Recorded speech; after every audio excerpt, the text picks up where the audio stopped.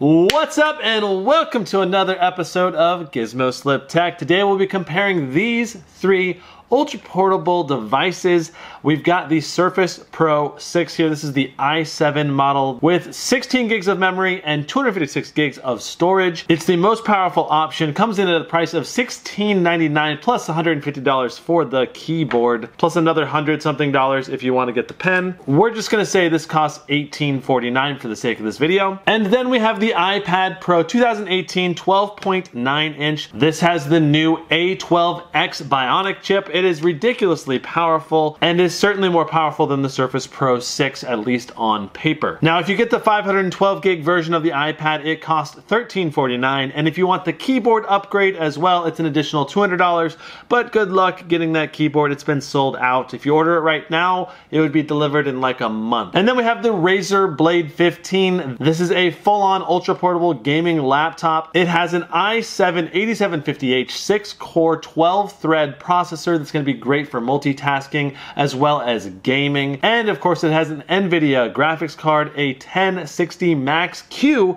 which is also quite good for gaming and is able to play almost all games out there on Ultra at 1080p above 60 frames per second. So we're going to be going over all the pros and cons of each of these devices, talking about the battery life, the performance, the functionality, the usability, and why you would actually pick one of these three devices over the other two. Without further ado, let's get into this review. It's gonna be freaking epic.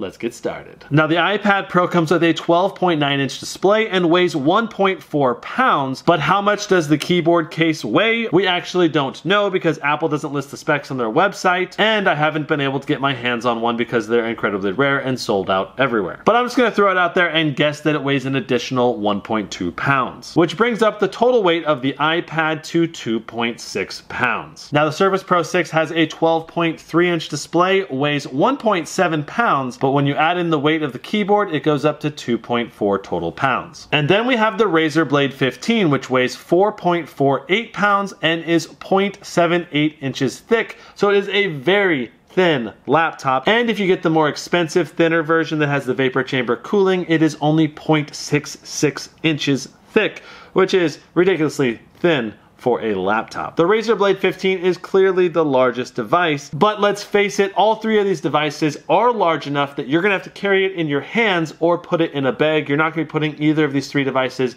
in your pocket. And to be honest, I don't think I would notice much of a difference between a 2.4 pound device and a 4.5 pound device. It would be hard for me to even tell in my backpack. I'm a big guy and I'm not afraid to carry around a 7-pound laptop as my main laptop. Heck, I've carried 13-pound laptops as my main laptop. This is all super lightweight to me. Now, this dual storage Razer Blade 15 comes with 128 gigs of SSD and 1 terabyte of regular hard drive space, so you're getting more than twice the total amount of storage, though both of these are full SSDs for the 512 gig storage. More higher speed on these two. You do have the high speed SSD for the vast majority of your apps, but you're gonna have to store your photos and videos on the large hard drive on this guy that's a little bit slower. Okay, so we're gonna go ahead and start the 4K to 4K render speed. We're using iMovie for the iPad because it doesn't have a full version of Premiere yet. And we're using Premiere Pro on the Razer Blade 15 and the Surface, because that's what I would actually use to edit. Let's go ahead and get this started in 3, 2, 1.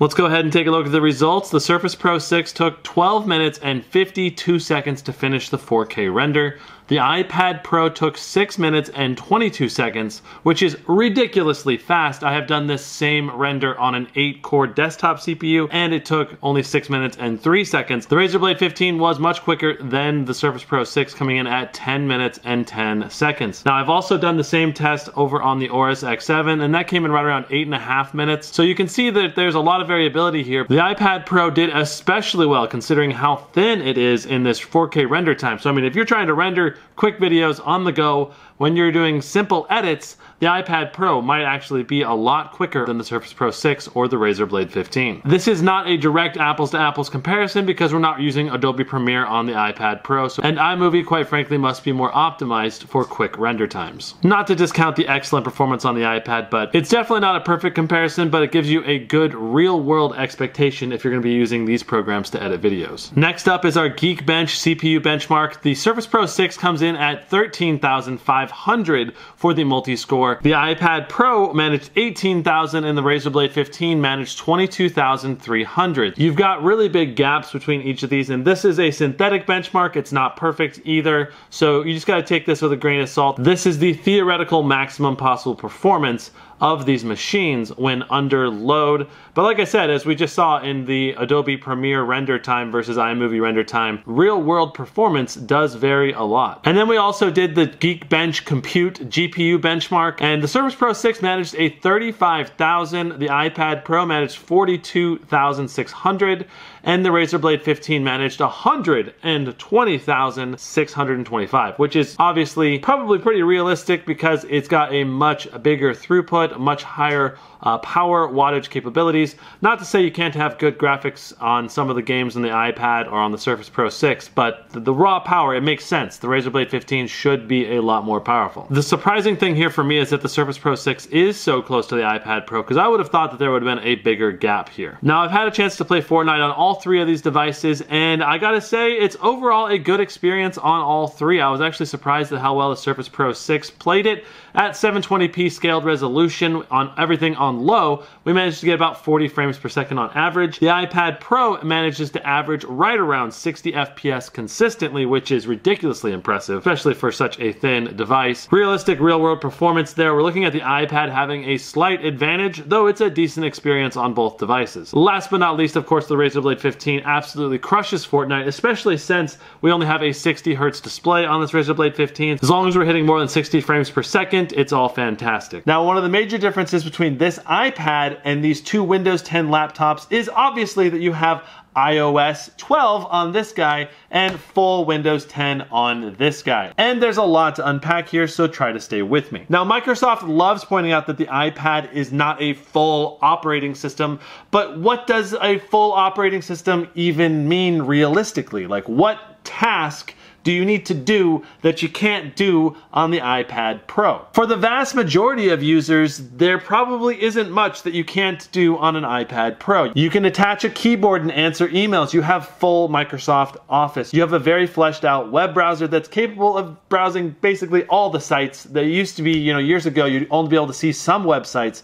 on mobile devices, and now basically 99.9% of websites are compatible. You can watch Netflix, you can print documents, you can edit videos, you can take videos with the remarkably good camera on the back. It's surprisingly good, actually.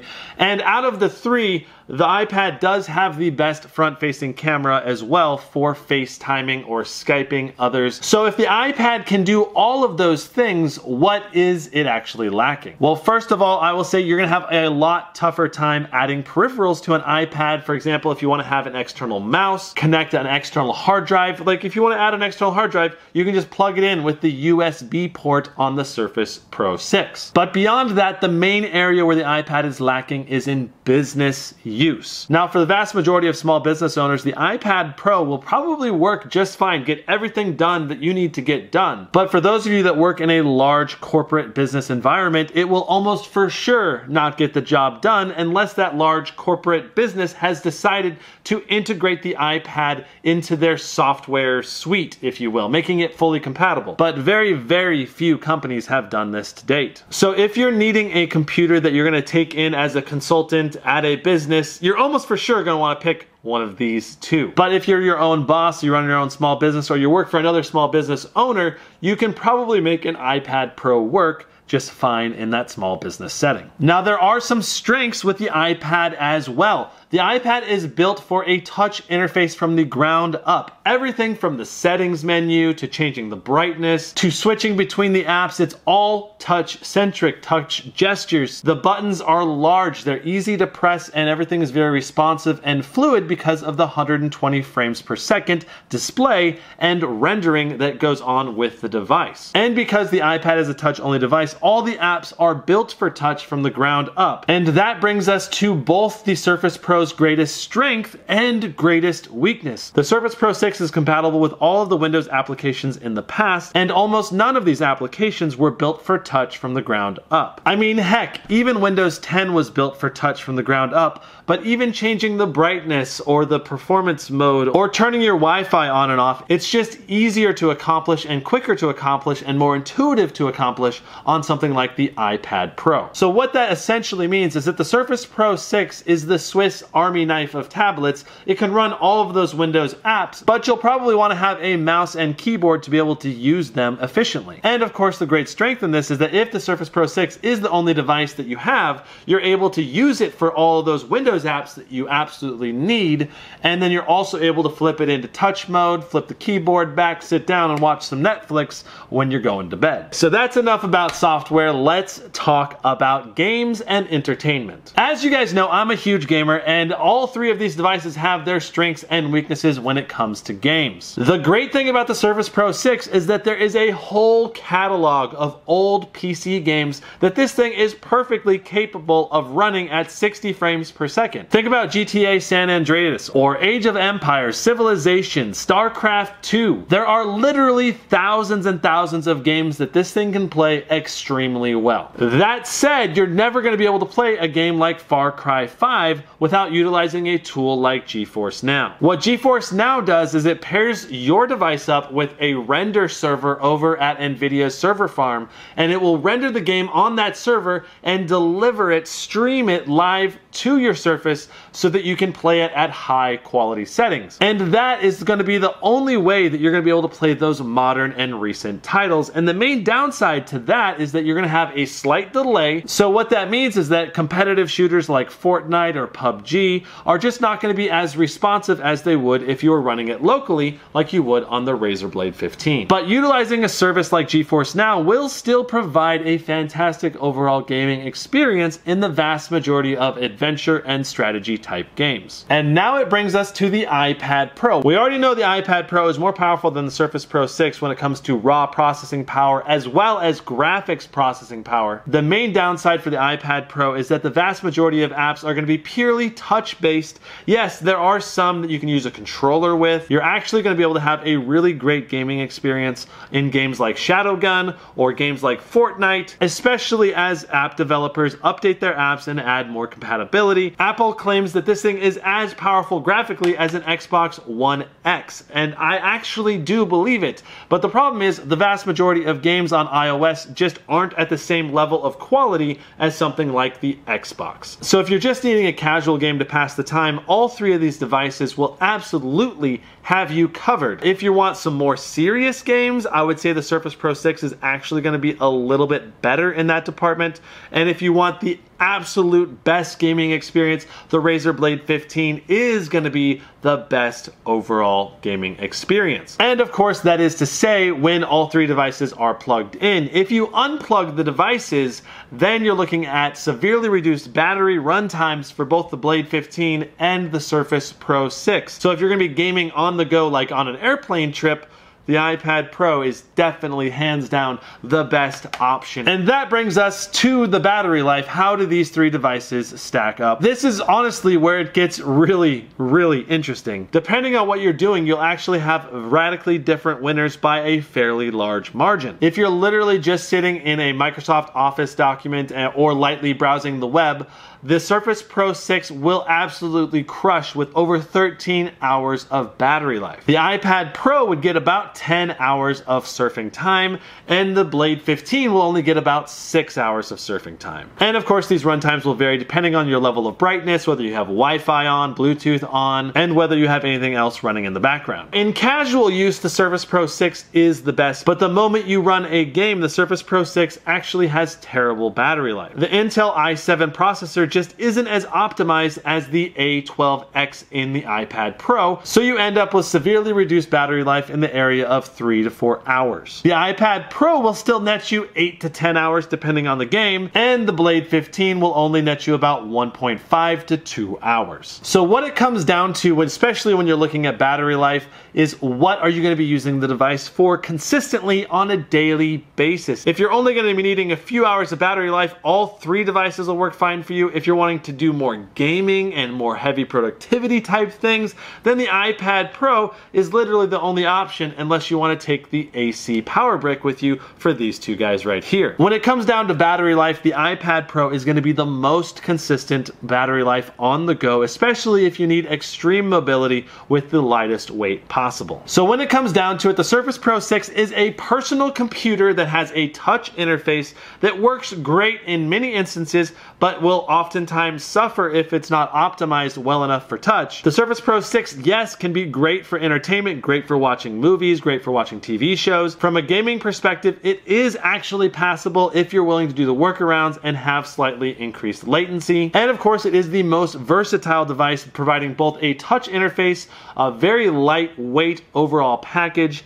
and still being able to do full Windows apps. The way I think about the Surface Pro 6 is that it's like a 50% personal computer and a 50% entertainment device. It's good at both, but not great at either. And then we have the iPad Pro, which is like 80% entertainment, 20% personal computer. It is going to be the best touch-based interface on the planet. It's going to have the best speakers, the best overall consuming of entertainment media out there, and it's going to have tons of great touch-based apps. But the main problem that I have with touch-based apps is that they lack the advanced functionality. For example, Adobe Premiere Pro, I need to edit sometimes 20 layers of video on top of each other for some of my videos, and the iPad Pro just can't do that kind of video editing at this time. So depending on the users, it may work perfectly for you, or it may completely fail from a productivity standpoint. Only you, the user, will be able to know if it was good enough of a video editor for you, or if you need to step up to something like the Surface Pro 6